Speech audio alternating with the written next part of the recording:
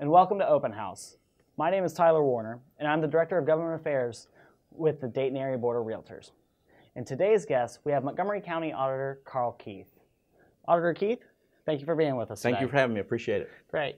So I wanted to start off this interview and just ask you, what is the day-to-day of the county auditor?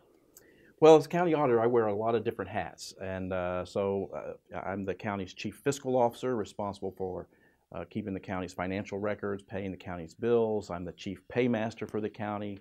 I'm the sealer of weights and measures that show any commercial weighing and measuring device. We're responsible for inspecting and ensuring that they work properly.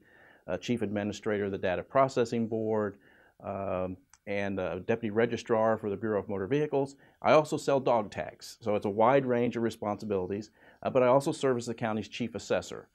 So that's one of the responsibilities that touches people, touches just about everybody in the county in one fashion or another. Mm-hmm. And so with that, as you wear many hats, one thing that has happened recently is the triennial update. Yes. Give us can you explain what that is and then what goes into the triennial update? Sure.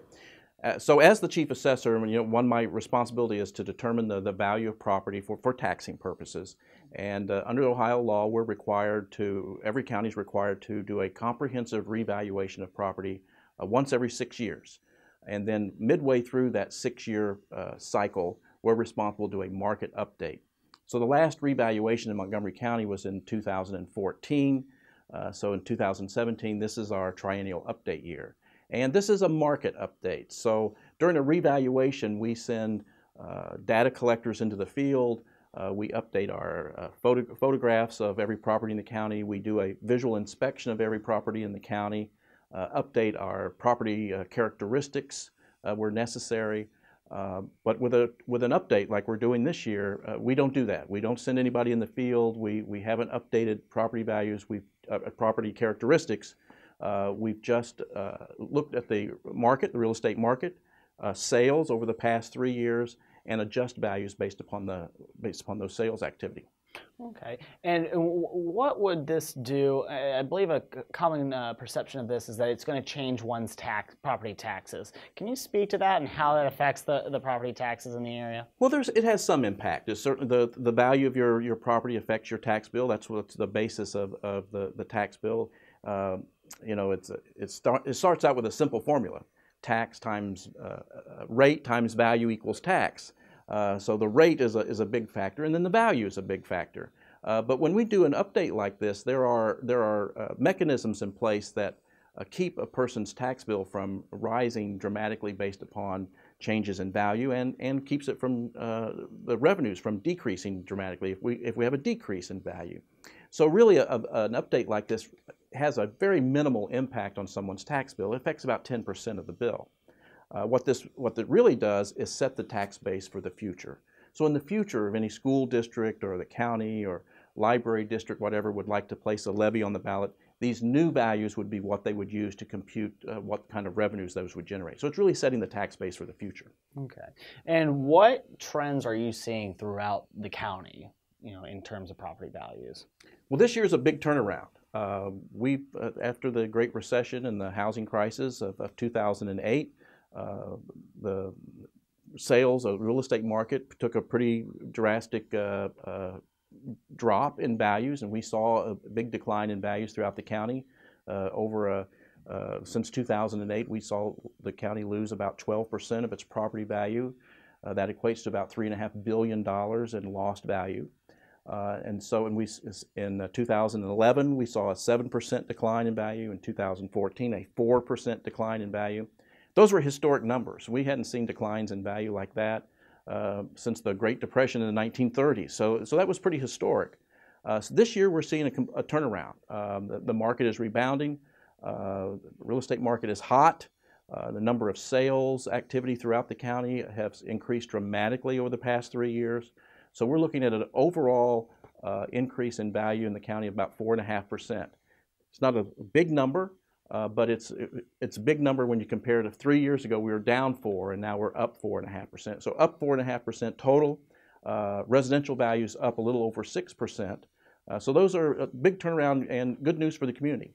And when you say the market's improving, what plays into that?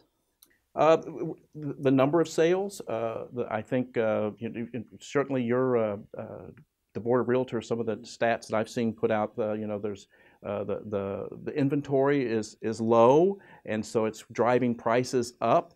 And at certain parts of the county, it's been more dramatic than others. The southern suburbs is where we're seeing the most growth. So with a 4.5% increase, that equates to about $1.2 billion in value. Increased value. So it allows us to recover about a third of what we had lost. So where we're seeing that the biggest increase or the most growth is in places like Kettering would be where we're seeing the most.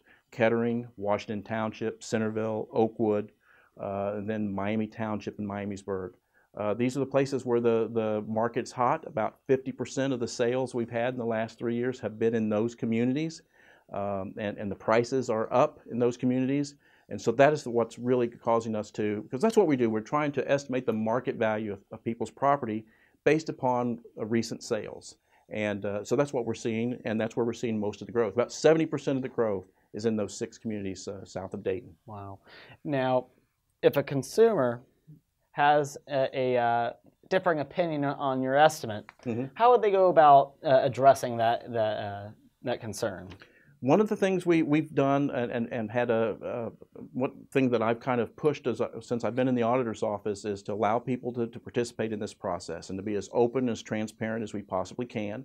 So when we released these values back in July, we sent notices to property owners informing them of what at this point these values are tentative, of what the tentative new value on their property would be. And told them if they would like to discuss that, or they had questions, or they disagreed. We gave them opportunities to call us and meet with us. They can meet with us one-on-one and talk about what their opinion of the value is, and why they think it should be something different than we think it is. And then we have what we call an informal review process. So we've been holding informal reviews with property owners since we started in August. And we're going to go in through September. In fact, at 15 locations around the county, we try to make it convenient and accessible to people. What we ask people to do is call and make an appointment. And that number is 225-5096. And we're still making appointments. We're still doing that, in the process of doing that. Because we've tried it in the past just to have open days and people just show up, and what really happens at that point is people end up having to wait a long period of time, and that doesn't necessarily make them very happy. So it really works out better if they can call us. That's our property owners hotline, 225-5096. They can call us and schedule an appointment. It makes better use of their time, and I think it works better for everyone. Well, thank you, Auditor, for joining us today here on Open House. We appreciate you taking the time to speak with us. Thank you for having me. And thank you for tuning in, and see you next time on Open House.